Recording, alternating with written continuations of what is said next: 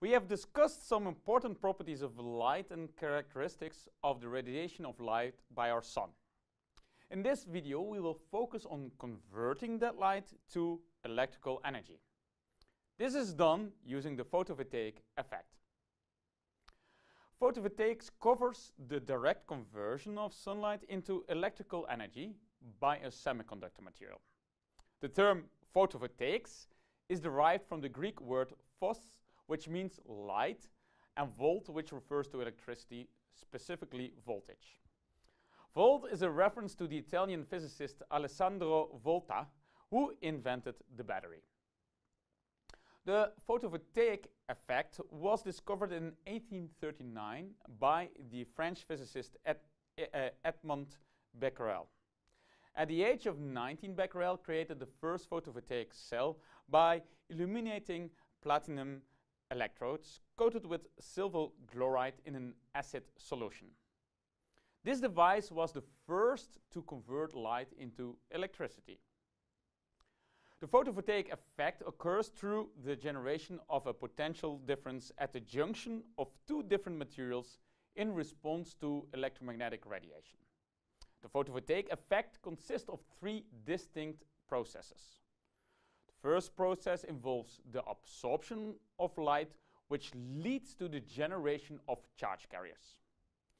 During the second process, the generated charge carriers are separated. The third and final process consists of the collection of the charge carriers at the electrodes. Let's look at these processes in some more detail. We will use the shown solar cell to visualize the photovoltaic effect.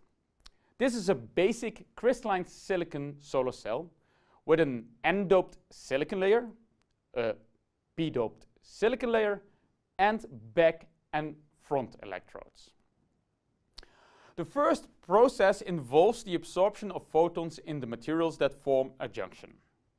Shown here is a single photon of light incident on the solar cell. Upon absorption of the photons, an electron hole pair is generated. A negatively charged electron is excited to a higher energy state and it leaves behind a positively charged hole. Here we show one photon of light exciting a single electron hole pair. In reality, there will be many electron hole pairs generated at once with a full spectrum of light. The electron hole pair will only survive for a certain lifetime. After some time, recombination may occur. This means that the electron will fall back to its initial state. If this happens, that absorbed energy is essentially lost and cannot be converted into electrical energy. Therefore, in order to really generate electricity, we have to separate these charge carriers.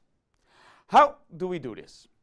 Once carriers are generated in a solar cell, they will move around due to various processes such as diffusion, random motion, and drift. In order to separate the photo-generated charge carrier, semi-permeable membranes must be present on both sides of the absorber. This ensures that the electrons can only flow out through one membrane and holes can only flow out through the other membrane. In our solar cell here, the charges were generated in the p-type semiconductor.